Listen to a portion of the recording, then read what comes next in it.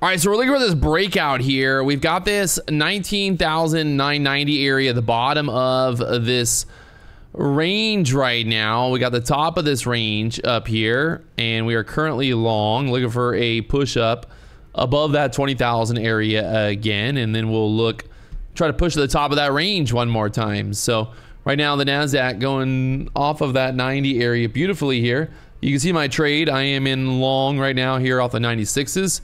And the reason that I'm long there is if we go back over here and we look, the high of this candle right there, 93.25. So basically trying to get back into this as it was pushing back up. It popped straight up there. So I was a little late to that. But right now on the Bookmap, we got a bunch of liquidity up there at the 12s or so. So right now looking for that momentum to try to take us up there and investigate some of that liquidity to the upside.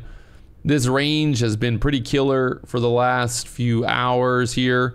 Right now it's 2 o'clock. So hoping that we might get a push out of this range. There's a pivot point to the upside of the 20,035s. Pull that pivot point up there. We got the pivot point at the 20,035s.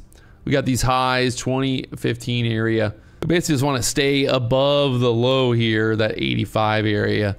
Being my risk on this, what I'm actually going to do is, because I think if we do start to move up, we should get obviously more momentum to the upside. So I'm going to stagger this out a little bit, so that way if we do fall short, I'll get stopped out or take profit on 5 there, and then try to get that push up here.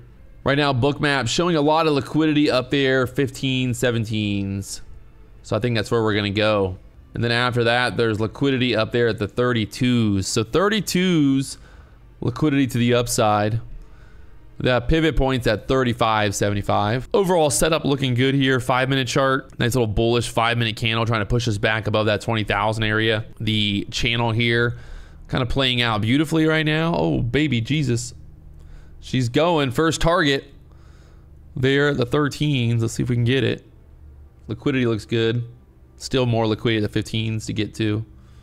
29 contracts right now there at the 15s. Beautiful. So locking in 5 contracts there. We'll move our other 10 contracts. Let's put them right. Just kind of like, we could probably, we go right below 20,000. Can we get this continuation? The 5-minute chart pushing up there to the 15s. I think through the 15s, you got a pretty easy push up there into the 20s or so. Kind of a launch pad. Get through here, get more volume to pop through it. And then 22 and then 27 up there. So I have my next order at 21. Bigger volume. These balls here, little circles, these are volume indicators, basically showing us where all that volume is. The majority of the volume there, buying volume to push it up. So we want to keep seeing those big green bubbles. Those are buying the ask and aggressively buying there. So we pushed up there to the 15s for now, pulled right back down here again. Very little momentum here today, but I like that we took away some of that 15 liquidity for now. Nice little reversal back up. You can see there that liquidity of the 15s now moving out of the way.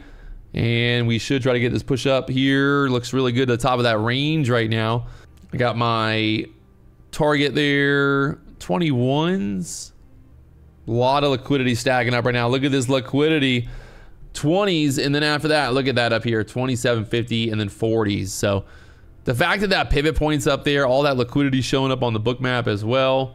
Like, look below us right now, there's not a lot of stuff going on, but above us, that big order sitting there now, moving up. It keeps moving up as well. That's good.